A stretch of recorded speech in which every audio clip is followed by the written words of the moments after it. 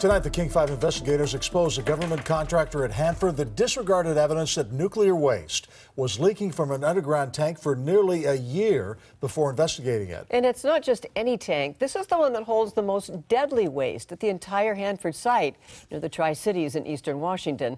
King 5 investigator Susanna Frame joins us now with the first report in her series, Hanford's Dirty Secrets. Gina and Dennis, the contractor is based in Richland. It's called Washington River Protection Solutions, or WRPS. The federal government pays that company a lot of money to keep the public safe from millions of gallons of radioactive waste at Hanford. But we've found WRPS looked the other way when faced with scientific evidence that they had a major problem on their hands.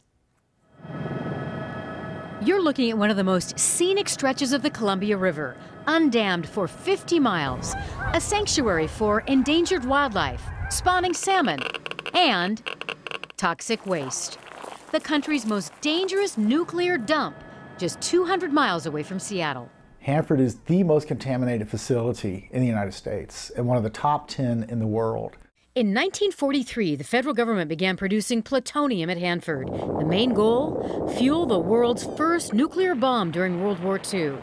By the 1980s, all plutonium production stopped at the site, but the government left behind a mess. The largest and most complex environmental cleanup effort in the world, with the worst of it sitting underground in massive tanks. For 25 years and counting, the race has been on. Get rid of the lethal junk in the tanks before it leaks all the way to the Columbia. And if anything bad happens out there, Seattle will feel it. Tom Carpenter is executive director of the watchdog group Hanford Challenge, based in Seattle. The Columbia River gets contaminated, it eventually finds its way up here. If there's an explosion or a fire, then it can still come up here that way. So we're not safe from it. And we need to keep our eye on what we're being told out there. And last year, the U.S. Department of Energy told us something big. For the first time, one of their double shell tanks was leaking, found during a routine, regularly scheduled inspection of the tank known as AY-102. And they released these photos, radioactive and chemically lethal sludge oozing out of the main tank. The fact that a double shell tank is leaking at the Hanford site is a game changer. A major blow for sure. The double shells were supposed to be the toughest tanks around, the best shot at making sure the most deadly gunk wasn't going anywhere for decades.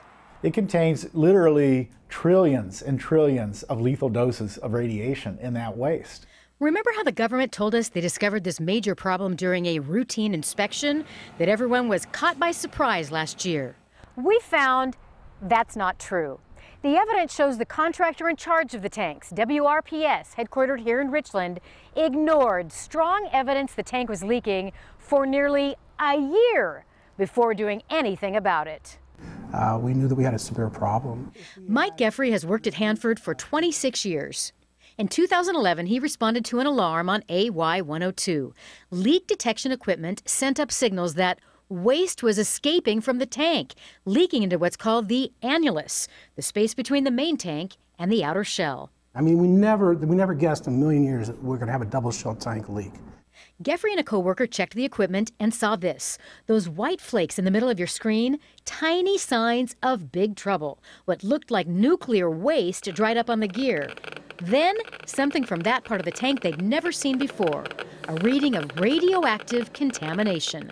It was very shocking for us, for both of us. We kind of just kept looking at each other like, wow, that's really hot. At that moment, was there really any doubt in your mind that you had a leak? Oh no, I knew right then that we had a leak, that something was wrong down there. Geffrey reported the findings right away to his bosses, who had a different opinion. The detection equipment, not the tank, must be broken. They just kind of sat there and they just kind of went, well, are you sure that thing's calibrated? And I said, yeah, I'm sure. I mean, I'm the one that does the calibrations on it. I'm the one that takes care of it. Of course, I'm sure. WRPS downplayed that first alarm. They reported to government officials that rainwater, not nuclear waste, most likely creeped onto that gear in the annulus. And the radioactive readings? They concluded it was simply leftover or legacy contamination from years ago. But King 5 found the company's own experts later discounted those explanations in a 400-page report. WRPS wrote the rainwater explanation seems problematic because of the radiation reading. And the legacy contamination theory, they wrote that area's been contamination-free since 1999. Nothing added up that said this wasn't a problem. And yeah, they just chose not to do anything. WRPS wouldn't go on camera, but issued a statement to King saying they didn't ignore anything, that they thoroughly evaluated events in 2011, and that experience gained over decades of tank farm operations led them to believe rainwater, not nuclear waste, was collecting in the annulus of AY-102. If your alarm clock goes off, hey, it's time to go to work. If your alarm goes off for the tank, it's time to apparently wait another year. Marco Kaltofen is a researcher near Boston. He's one of the top environmental radiation experts in the country. He says waiting to investigate signs of a leak is a serious mistake. The worst case, the most dangerous material on the planet makes its way all the way out of that tank. Time is not our friend. This waste actually gets worse as time goes on. It's hot, it's corrosive, it eats through its container. It can't sit there, or it's going to be in the Columbia River, and there's no other choice. The contractor says they assumed it was rainwater because it had been raining really hard in the Tri-Cities for several days before the alarm sounded. So how much has leaked so far? WRPS tells us up to 520 gallons had escaped last year and that there hasn't been any real or measurable change since then. But we've obtained records written by the Department of Ecology showing that's not true. They report the waste is measurable, that it's grown by 25% from what they recorded in December, and they continue to watch that leak because at this point there's no plan on what to do about it. And you will continue. Yes, on Thursday we're going to have another story that will focus on, it wasn't just this one red flag, this alarm that was kind of downplayed. We're going to show you it was a series of events over about a 10-month period that for some reason managers just kind of looked the other way. Okay, look forward to it, Susanna. Thank you. Thanks, Susanna. Number 1 at 5. King 5 News starts now. Good evening. Governor Jay Inslee and the federal government are both taking action now after a King 5 investigation into a Hanford contractor. The investigators exposed the contractor looked the other way for nearly a year as evidence rolled in that, for the first time ever, a double shell tank was leaking nuclear waste. Susanna Frame is here with the latest in her series, Hanford's Dirty Secrets. Susanna. All right, two big developments since we started asking tough questions about what is going on at Hanford. We've obtained a copy of a letter written by the top federal official who oversees the Hanford site. He's asking the contractor to conduct a full review of their management and practices in light of King's findings, and he wants the results in by August 1st. In addition, the governor's office is looking into how and why this happened. We are going to be insistent that our federal partners be open and transparent with us to the extent humanly possible. So we are and will be reviewing what happened in this particular circumstance.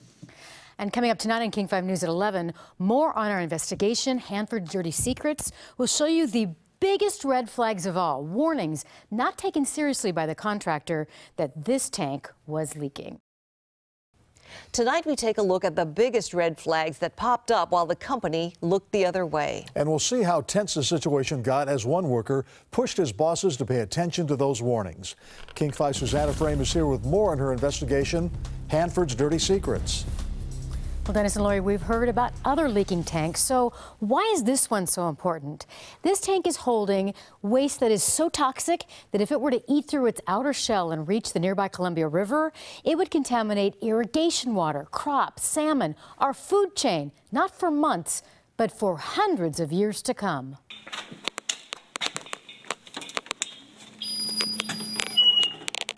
This is one spot at Hanford the public is never allowed to go. Underfoot, the most hazardous material on Earth is brewing inside a 1 million-gallon double shell tank. This tank is holding the nastiest of nasty stuff at Hanford. A year and a half ago, Mike Geffrey, who works for a Hanford contractor, saw what no one expected, evidence that tank was leaking. If so, it would be the first double shell tank to ever leak at the site. I knew it was serious because that's what my career has been for the last 25 years, is to monitor these tanks, to check for leaks. I mean, that's been what I've done. Geffrey reported his findings to the top company guy in the field right away, WRPS manager Dave Strasser, who argued this wasn't serious, that rainwater, not nuclear waste, must have creeped into the space between the tank's inner and outer shells. It was kind of just, we don't want to deal with it, Mike, you know, just let it go. Shut up. Just shut up, just let it go. Yeah, just don't worry about it. But Geffrey did worry about it as warning after warning rolled in. A leak detection alarm went off. A few weeks later, an air monitor spiked to the highest reading of radioactivity ever seen by current employees. 5 months after that, equipment got stuck to the tank floor, an indicator it was glued to sticky waste. I complained a lot about it. You know, I made a lot of statements of what are we going to do? After all that, the employees here at Hanford came across the biggest red flag of all, something the experts say should have sent their managers scrambling to find answers. A broken wire, similar to this one behind the glass, was pulled out of the space between the shells. It gave off an extremely hot radiation reading, one that shocked the workers, but not the managers. They didn't call for more investigation. Instead, they kept to their rainwater theory. It's hard to believe that you could get this much advance warning of a problem and not deal with it. Marco Kaltofen is a top radiation expert located in Massachusetts. He's been to Hanford many times. I really don't know what it's going to take. What is it going to take to get you to wake up and start dealing with a problem? Because problems do not fix themselves, and they definitely don't fix themselves in Hanford. WRPS, the contractor hired by the feds to take care of all the tanks at Hanford, denied repeated requests for an on-camera interview, but they told us their experts disagree.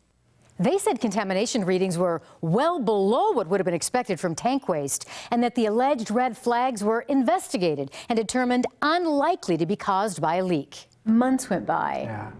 And what happened? Well, nothing. Geffrey says his WRPS bosses told him to conduct business as usual, but that didn't happen. Yeah, I'd come home and be just frustrated and grumpy, couldn't sleep at nights. He even considered ditching his long and successful career. They took the fun out of it.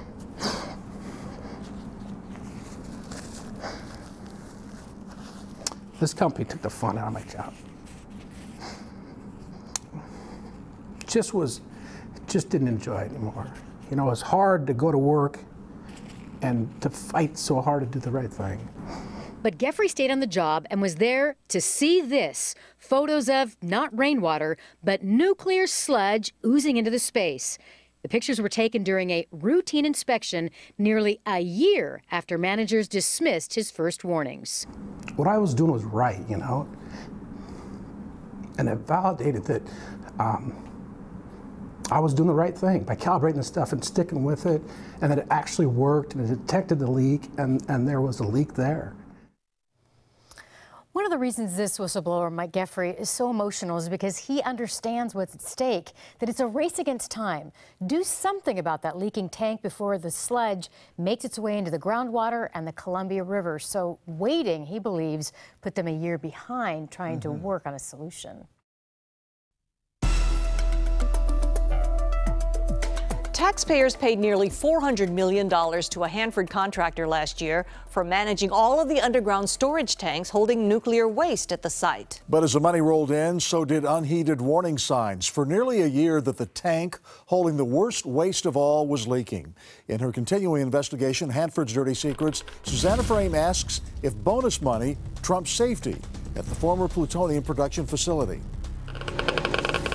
As one warning after another cropped up indicating radioactive sludge could be escaping from a double shell tank at Hanford, big signs like contamination readings and leak detection alarms going off, managers at the site said not to worry, that rainwater, not nuclear waste, must be setting off false alarms. If those people even thought that there was a possibility that this was a leak, they should not be in their jobs anymore.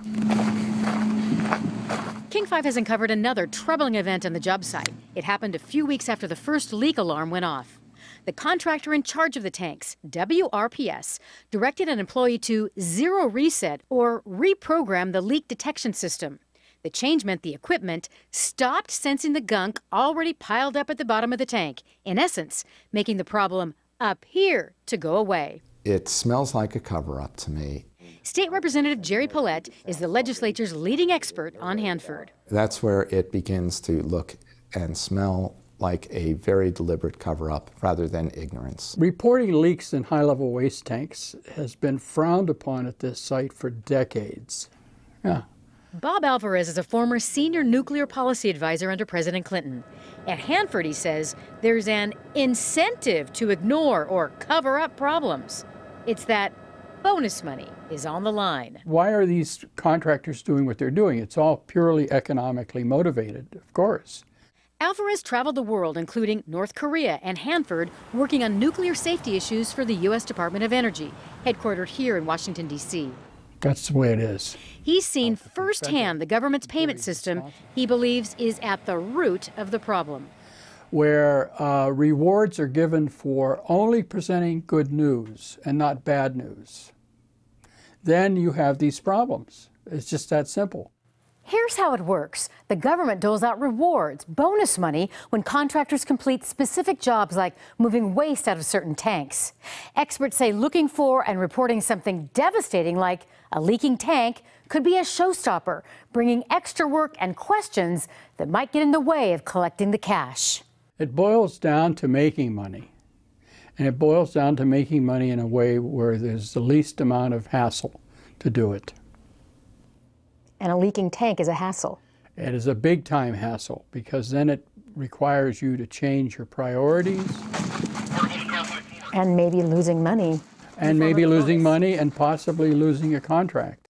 WRPS refuses to grant an on-camera interview with the company president, Mike Johnson, but they told King that science dictated their decisions and that their science pointed to rainwater and old contamination, not toxic goop, had made its way into the space between the two walls of the tank. And you at least have an obligation to treat it like a leak and investigate it and prove otherwise instead of ignoring it. They ignored it. During the year WRPS disregarded signs of trouble, the company celebrated a banner one in the bonus department.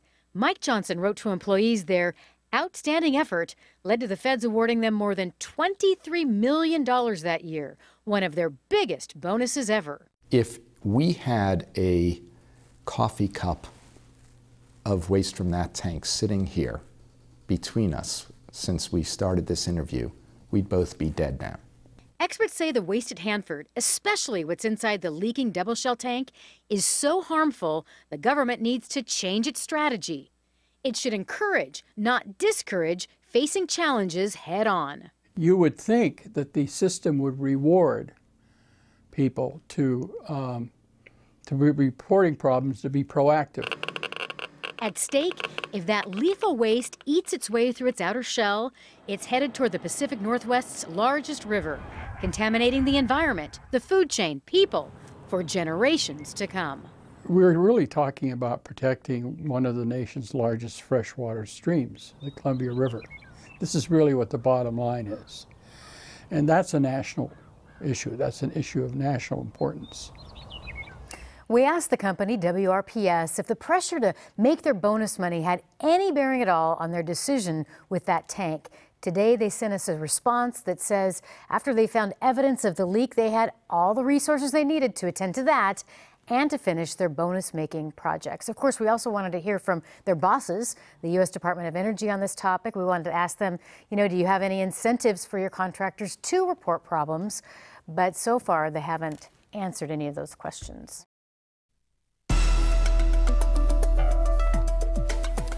If a fire alarm goes off at your office or school, there's most likely a plan for what to do next. But that wasn't the case when a serious alarm sounded at Hanford a year and a half ago. In her continuing investigation, Hanford's Dirty Secrets, King 5's Susanna Frame reports that a government contractor had no plan in place when an alarm went off, signaling a double-shell tank was leaking nuclear waste. With human and environmental health on the line, nobody shoots from the hip at Hanford. Written procedures dictate everything.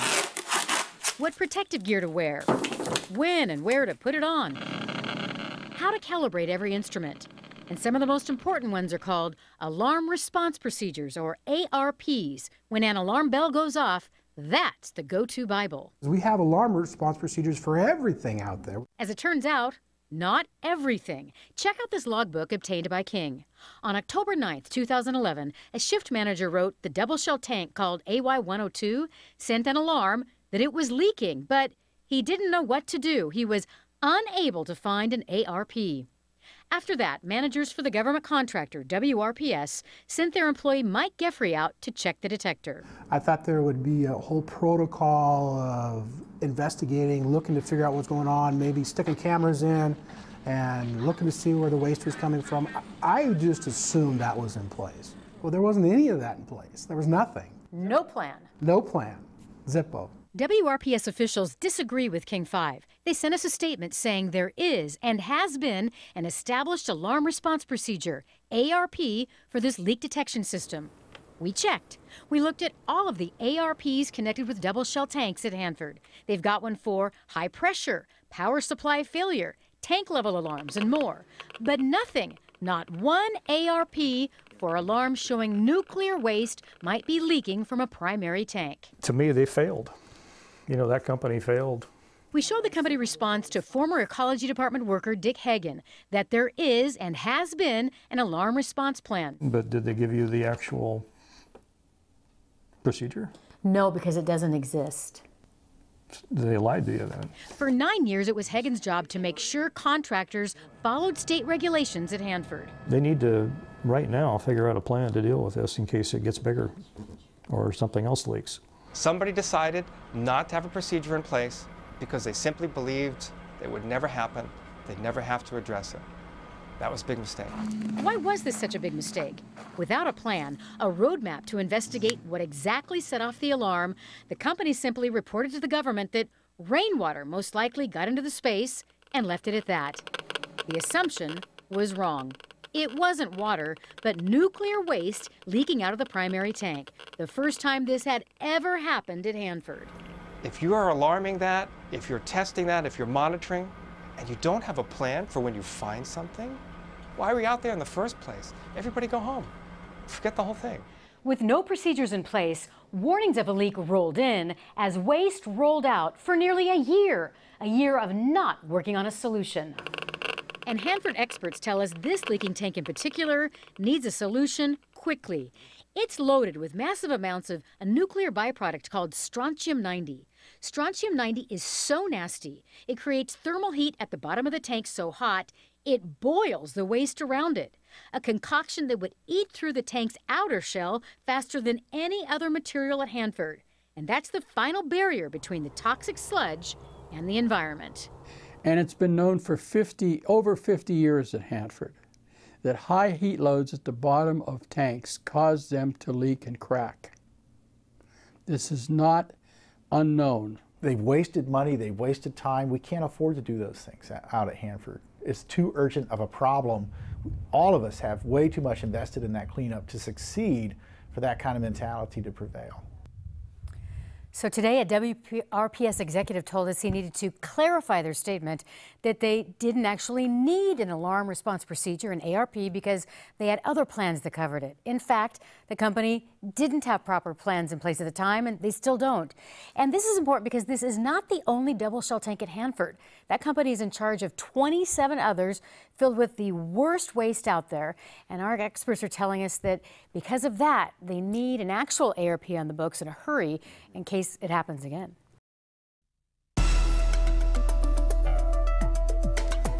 Tonight, the King 5 investigators exposed that Hanford executives misled public officials and citizens alike about leaking nuclear waste for several months last year. In her continuing investigation, Hanford's Dirty Secrets, Susanna Frame reveals the danger of an important tank at the site was concealed during meetings for the public and policymakers. With all the uncertainties at Hanford, what's buried below this dirt was supposed to be the one slam dunk. 28 sturdy double shell tanks. If all else failed, at least these would protect the Columbia River, the food chain, and people from the worst of the worst on the planet. With 2 steel walls, not one like the older tanks, the added safety barrier would contain that nuclear waste until scientists figured out a way to get rid of it for good. But that plan fell apart. The failure of a double shell tank is big, big news. The citizen watchdog group Hanford Challenge shocked the public last summer with information from a Hanford insider. Their press release read, "First double shell tank leaks at Hanford." A massive blow to the entire cleanup operation. And the reason is that we are relying on these tanks to operate safely for 40, 50 years through the rest of the cleanup. Now the public wanted to know what's going on. Board members and alternates, especially the 32 members of the Hanford Advisory Board, citizens, government officials, and scientists. Secondly, another suggestion is it's their job to give sound advice to the feds and the state of Washington on how to solve problems at the site. But it seems like I'm getting quite mixed messages. The board had questions, and Tom Fletcher, a U.S. Department of Energy Hanford manager, was supposed to be the man with the answers. At a board meeting last September, Fletcher brought photos of mysterious material that had made its way into that safety space between the 2 walls of the tank, known as AY-102. But Fletcher told the policy advisors he didn't know what it was yet. They were saying, well, don't jump to conclusions, it's just a possible leak. Meredith Crafton and Tom Carpenter of Hanford Challenge both attended the September meeting. The overall presentation was we're looking, but we don't see any evidence yet.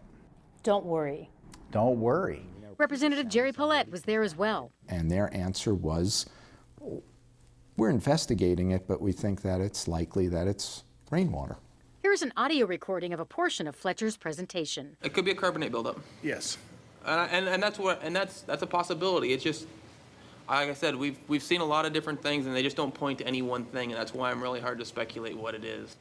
We haven't got to a point that says, hey, we know what it is. We know there is a history of rainwater leakage in this tank, annulus. We found those explanations don't add up. A month before that meeting, with all the speculation of rainwater, a tiny piece of duct tape, something similar to this, told a different story. This is duct tape employees from the government contractor in charge of the tanks, WRPS, lowered into the safety space of AY-102 to grab a sample of whatever was down there. And boy, did that tape deliver. Internal emails obtained by King 5 show that on August 13th, weeks before the board briefing, the lab reported to company execs what they'd found. Flakes of rust, old paint, and something else. Some of the most dangerous nuclear byproducts known to man, strontium-90, plutonium, cesium-137, and more. The exact components of AY-102's primary tank. After they analyzed the duct tape, should there have been a lingering question, is the tank leaking or not? Via Skype, we shared the findings with our radiation expert, Marco Kaltofen of Boston. I don't know what they were waiting for. Did they need a fax from the president saying, okay, this is a leak? It was time. All the information was there to make the right decision. Enough was on that tape. Absolutely. The tape held one more important clue. It was screaming hot with radioactivity. And remember, the sample came from the safety space that shouldn't record any contamination at all. That's a huge number. You actually have to go out and look hard for equipment that can measure radiation that's that high. You had all the information you needed, you knew you had a leak, and now it was just time to fess up, face the music. We wanted to ask WRPS President Mike Johnson about that and more. He repeatedly denied our requests for an on-camera interview. Hi, Mr. Johnson. I'm Susanna Frame from King TV. We talked on the phone before. We're here to talk about tank AY-102. Can you tell us why the public was misled for several months last year? We caught up with Johnson outside the WRPS offices in Richland. I think we have some important questions that our viewers deserve to have answered. Johnson didn't answer our questions, but members of the Hanford Advisory Board did when we told them about the tape and lab results dated in August, a month before their briefing. If they're going to say, just dismiss the evidence, the obvious evidence in front of them and not even tell us about that evidence, then how can we rely on them for anything? And I think it can put the public at risk and workers at risk when they're not forthcoming with information, also meaning they're not forthcoming with responding to issues and creating solutions. This was a very deliberate cover-up, and I will use the word that we were lied to. There's no two ways about it. We were lied to. Now, it wasn't just WRPS President Mike Johnson who wouldn't answer our questions about this issue. The Department of Energy, which put on the presentation for that advisory board, wouldn't answer any questions about the tape, the lab results, and the delay in telling the public what was really going on. And one of the reasons the advisory board members are so upset about this when we showed them the evidence is that they said that they need real-time, up-to-date information because it's their job to give advice. I mean, the government agencies are mandated to take advice from this great, scientific panel, and just didn't work out that way. Number 1 in Western Washington, King 5 News at 5. A big shakeup at the Hanford nuclear facility in eastern Washington. The president of one of the federal government's main contractors there has abruptly announced he's retiring. The change comes after a series of reports by King 5 investigator Susanna Frame called Hanford's Dirty Secrets. She has more on this latest development. Hi, Mr. Johnson. I'm Susanna Frame from King TV. We've talked on the phone before. We're here to talk about tank AY102. After 42 years in the nuclear field, the last few months have been rough ones for Mike Johnson. In April, King 5 began a series of reports exposing that the company he runs failed miserably in handling a crisis. The first ever leak of a double-shell tank at Hanford. Their mismanagement included ignoring strong evidence the tank was broken and leaking the most dangerous waste at the site for nearly a year. Really, just a few minutes of your time? Johnson never answered any of our questions, but he is talking to his employees with this email announcing, out of the blue, that he's retiring. It is with mixed emotions, Johnson wrote, that I inform you I will retire from my position as president of WRPS effective June 30th. I don't trust the system anymore. WRPS worker Mike Geffrey is the whistleblower who first came forward about the tank known as AY102. From his home in eastern Washington, he responded to Johnson's exit by saying, "It's time for a change in leadership. They had a chance to do the right thing with AY102, and they blew it. That was bad, shoddy work. And if that's the type of work he's willing to accept, then it's time to go." The President, Mike Johnson, didn't give a reason for his departure in that email to his employees. I did talk to him on the phone just a few hours ago, and he said he didn't want to comment on why he was leaving the company. But a WRPS spokesperson emailed me right after that to say that Johnson's plans are not connected to our reporting. Mr. Johnson was at the helm of WRPS for just 14 months before calling it quits.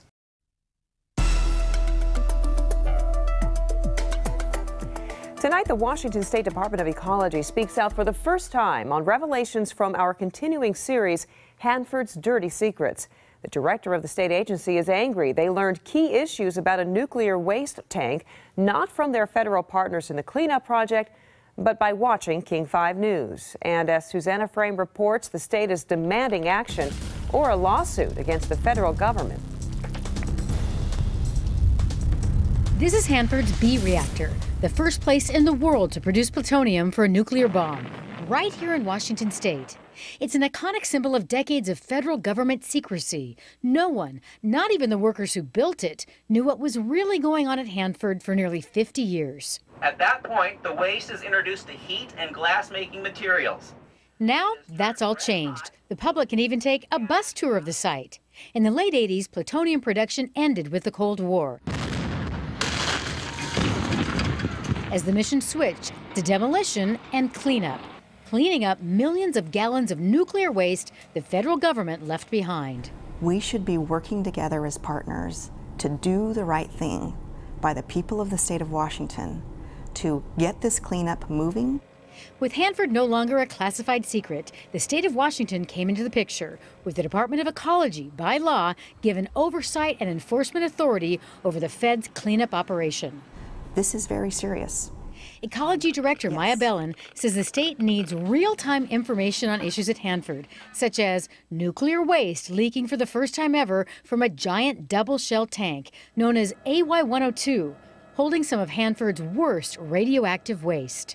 And my full expectation from the federal government is that we receive information in a timely fashion and that it's transparent.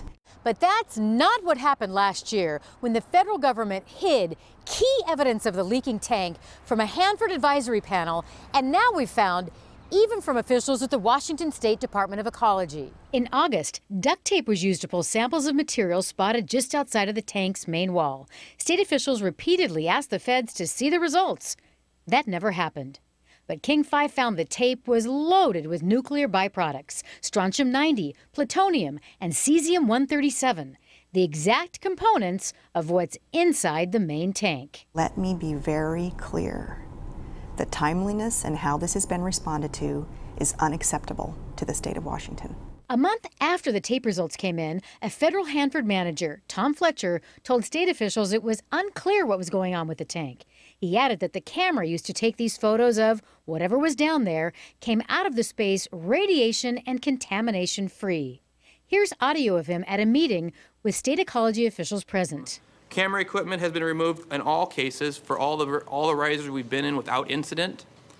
And when I say without incident, that's no contamination on the equipment itself, so we're not seeing any airborne contamination flying around as we're doing this. Here's what Fletcher didn't say. Those cameras are never contaminated. A protective yellow sleeve like this makes sure the gear stays clean so it can be used again. Do you feel as though they lied to you? My staff are still looking into that information. I definitely am disturbed about the delay in the timing of getting that information, and that is concerning. Now the state is demanding an action plan to make sure the toxic sludge doesn't make it into the environment. Federal regulations state if there's a leak, the tank must be removed from service immediately, and that the waste should be pumped within 24 hours after the detection. King 5 has shown it's been more than a year and a half since the first signs of the leak, and to date, there's not even a plan of what to do. I believe that the federal government has not just a legal, but a moral obligation to clean up the Hanford site. Our state has inherited legacy waste that is very critical, and we are owed, the people of the state of Washington, a cleanup that's expeditious and that is safe.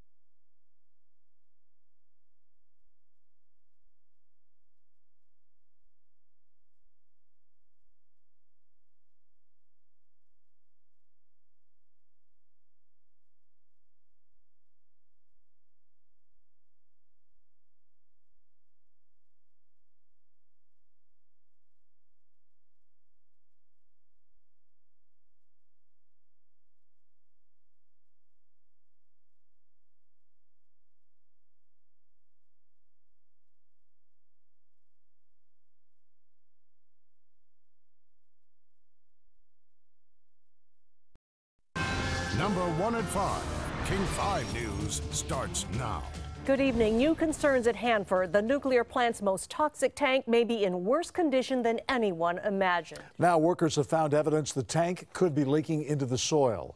Our team has been covering Hanford's dirty secrets extensively. And tonight, Gary Chittum has a reaction from Olympia on this latest development. But we begin with King 5 investigator Susanna Frame, who broke the news on this latest leak.